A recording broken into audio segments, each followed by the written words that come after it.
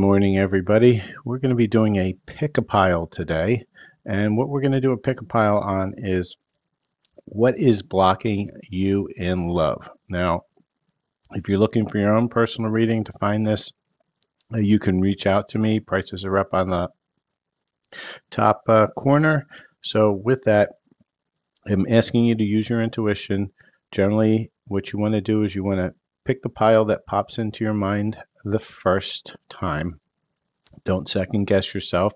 So we have pile number 1, which is the green pile number 2, which is the red pile, and pile number 3, which is the clear pile. And so if you just tune into your intuition, what you want to do is set the intention to ask yourself, what is it that is truly blocking me in love and relationships, and figure out which pile is the one that is the answer to that. And again, it's the first one that pops in your head. So we're going to go over the piles one more time, give you time to kind of breathe a couple times, clear your mind, ask yourself, what is it that is blocking me in love? And we're going to look at pile number 1, the green, pile number 2, the red, and pile number 3, the clear, right? And each one of those is the answer. Whichever one you choose is the answer for you. You're going to use your own intuition. You won't have to worry about the card reader doing it. You can just choose your own pile.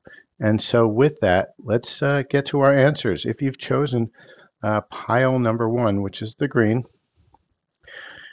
we'll get our first card. First card says comparison. Comparing is unfair. Leave the past behind and see your new love for who they are, right? You're doing too much comparing from past people, and which case you're not actually seeing that person. You're seeing your comparison of that person.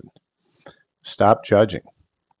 Too much work. You let yourself, you tell yourself it's too much work, but it's really an excuse not to get loved, right? And so for this one, you're also working too hard, right? You're trying everything you can to avoid feeling that love that you want so badly.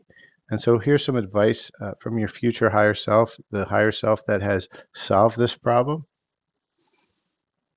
Continue to make the most of every open door, right? And so Spirit's saying, your higher self is telling you, make sure that you make the most of every open door, recognize those open doors and take advantage of them rather than just slamming them shut because you're too busy or you're too busy judging.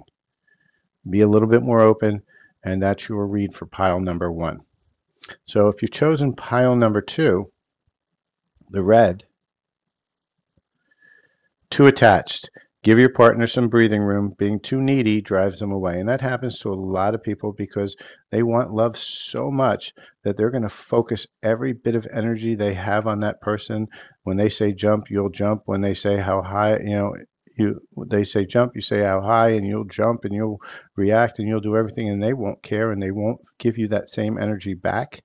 You have to remain attached, but not attached, more neutral. Be affectionate, be open, but don't make that person your life. And that's a big, big issue for people with codependency, which is abandonment and rejection trauma, right? And that's where you need to start healing. Fixing them. You can't fix somebody. They have to want to change, accept them, or let them go, right? And this is another problem, right? You say, oh, but this person, this toxic person, if I could only get them to do this or that, or change the way they look, or change the way that they speak, or change the way that they eat, then they'll be perfect. No, that's not the right person for you. What you're doing is you're projecting your needs onto that person and not allowing that person to be themselves. So you're not truly looking with anything other than rose-colored glasses, and you need to stop trying to fix because you can't fix. Nobody can fix anybody but themselves. And your advice from your higher self is following your heart will lead you to the right things. And why is it following your heart? Because once you follow your heart, you know what you really want and what you're really looking for. You're not stuck in the illusion of what society's telling you you're looking for or what every other girl or boy out there is doing.